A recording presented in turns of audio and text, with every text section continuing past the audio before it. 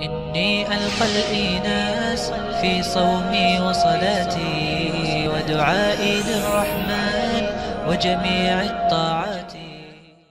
Another amazing part of the Quranic miracle is the structure of the Quran. Now, you have to understand something before I begin, is that the Quran was a responsive revelation. In other words, that really when someone would come to the Prophet Muhammad with an inquiry, for example, they'd ask him about gambling, or they'd ask him about the soul, they'd ask him about anything, that the Prophet Muhammad would come and return, he would basically answer them in the form of Quran, in the form of revelation, which means he had no time to really put everything together. He had no time to think about, okay, where is this going to be actually put in terms of the actual Quran. Despite the fact that it was circumstantial, the revelation was circumstantial, you'll find that the Quran really is interwoven in an interknitted way, which is really unbelievable if you think about it. I'll give you one example. If you look at Surah Al-Baqarah, which is the second chapter of the Quran, it's a chapter of 286 verses, and it is the biggest chapter of the Quran, which took more than 2 years to be revealed in its entirety. Yet when you look at this chapter, you'll find that in the beginning there are certain topics that correspond exactly with the end. What I mean by that is the following, as you'll be seeing, hopefully, on the screen.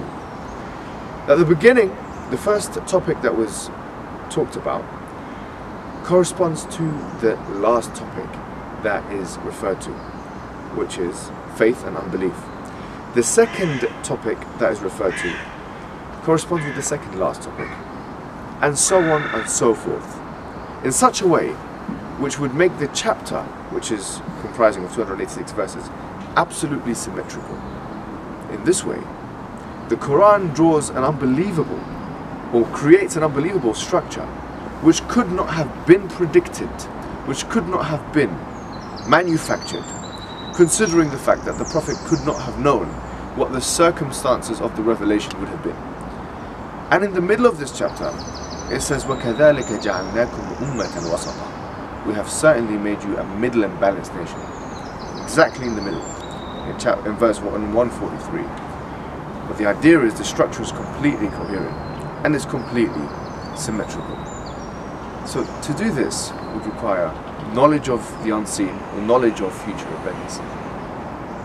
So think about how that is the way it is. إني ألقى الإيناس في صومي وصلاتي ودعائي للرحمن وجميع الطاعات.